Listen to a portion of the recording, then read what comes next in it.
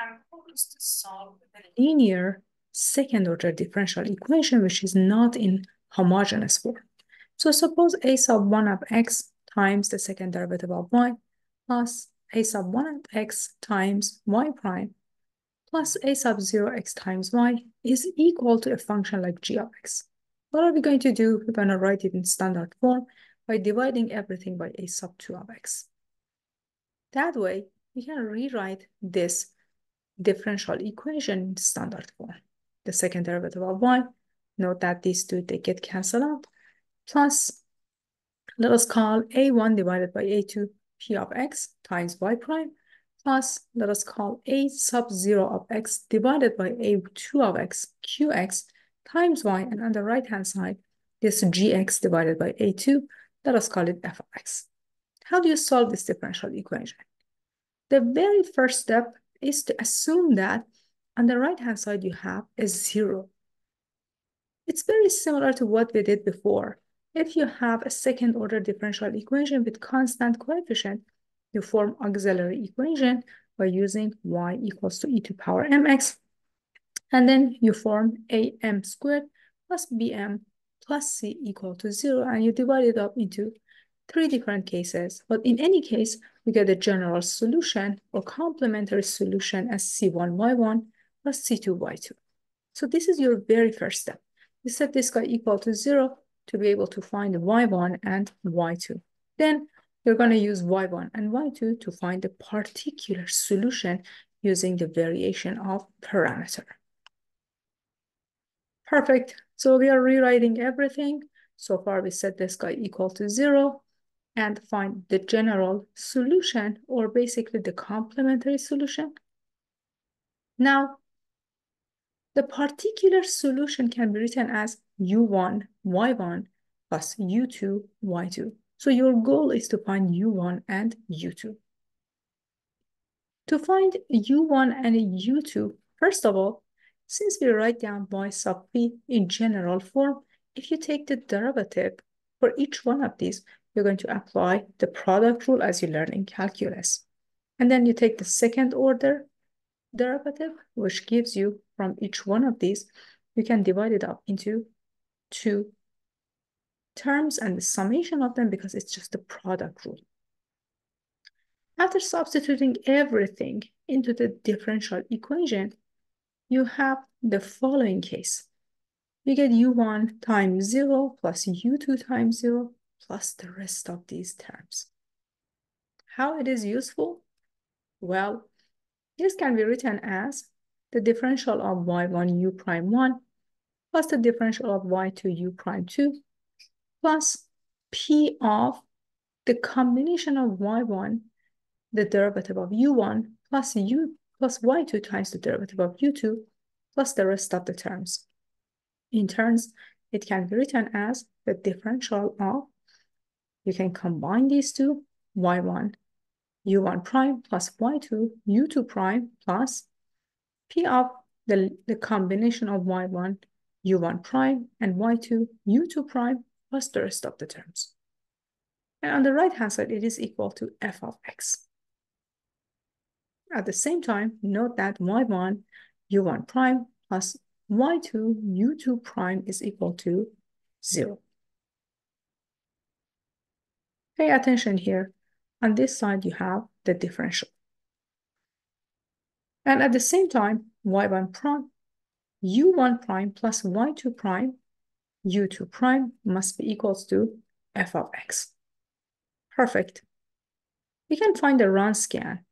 The Wronskian, as you remember, is the determinant of y1, y1 prime, and y2, y2 prime. We're going to define 2 more sub-Wronskians as the determinant of 0 and f of x, y2, y2 prime, and another sub-Wronskian, w2, which is the determinant of y1, y1 prime, and 0 and f of x. Well, using these pieces of information, the derivative of u1 is w1 divided by w, which in turn can be written as a w1 is 0 minus y2 f of x, which goes on the numerator divided by the Wronskian itself that you calculated here. And then u1 is nothing but the integral of u1 prime. u2 prime is w2 divided by the Wronskian, which in turns is equal to y1 f of x. Why is that? Here you have the multiplication of y1 and f of x, and this guy is just 0, so you end up with y1 f of x on the numerator divided by the Wronskian. And in turns, u2 is the integral of its derivative. Then you can write the particular solution as u1 y1 plus u2 y2, and in turns, the general solution is the summation of the complementary solution plus this particular solution that you found here. So these are the steps that we're going to take. Let's take a look at one example here. The second derivative of y minus 4y prime plus 4y is equal to x plus 1 e to 2x. Well, let us set this guy equal to 0 and form the auxiliary equation, which is m squared minus 4m plus 4, or m minus 2 to the second power. As you can see, we get a repeated real solution. So the complementary solution is equal to c1 e to power mx plus c2x e to power mx, but m is equal to 2. We're going to use e to 2x, x e to 2x, and find u1 and u2. Very good. The Wronskian of e to 2x and x e to 2x, as you remember, is the determinant of e to 2x, the derivative of e to 2x, and x e to 2x, and the derivative of x e to 2x, which is using product rule, can be written as e to 4x. Distribute e to 2x into this summation minus the multiplication of these two. You see that it is e to 4x. So this is your Wronskian that goes on the denominator. Remember that u1 prime is w1 divided by w, which in turn is negative y2, times f of x divided by Wronskian, and u1 is the integral of u1 prime. Now let's calculate w1, which is the determinant of 0 and f of x, which is x plus 1 e to 2x. And here you have y2 and its derivative. When you do the calculation, this is 0, so you have negative x e to power 2x times x plus 1 e to power 2x. That's how you end up with e to power 4x. Very good. So u1 prime is, by definition, w1 divided by w. We calculated w1. We know the Wronskian is e to 4x, so these two get canceled out, and you end up with negative x squared minus x. Then u1, which is the integral of negative x squared minus x, is negative a third x cubed minus a half x squared. So far, we just found u1. We need to find u2 now.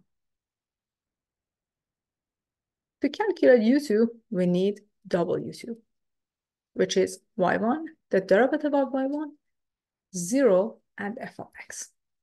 In turns, it's the multiplication of x plus 1 e to 2x times e to 2x, so x plus 1 e to 4x. Remember that u2 is equal to w2 over w, or the Wronskian itself, which in turns is y1 f of x divided by the Wronskian. So you have y1 f of x divided by the Wronskian, and then you can take the integral to get u2. So u2 prime, which is equal to x plus 1 e to power 4x divided by Wronskian e to 4x. And then if you simplify this, you get x plus 1. Now take the integral to find u2. So u2 becomes a half x squared plus x. We found u1 and u2. We know what y1 is, what is y2. So y of p, which is the particular solution, is the multiplication of u1 y1 plus u2 y2. In turns, you can easily write them this way. u1, which is negative a third x cubed minus a half x squared, times y1 e to 2x plus u2, which is a half x squared plus x, times y2, which is x e to 2x. You simplify this, you get 1 over 6 x cubed e to 2x plus a half x squared e to 2x. And then the general solution, which is the summation of complementary solution and particular solution, can be written as c1 e to 2x plus c2 x e to 2x plus the rest of the terms that you have here. So this is the method of variation of parameters, helping us to calculate the solution of a differential equation using the complementary solution and particular solution.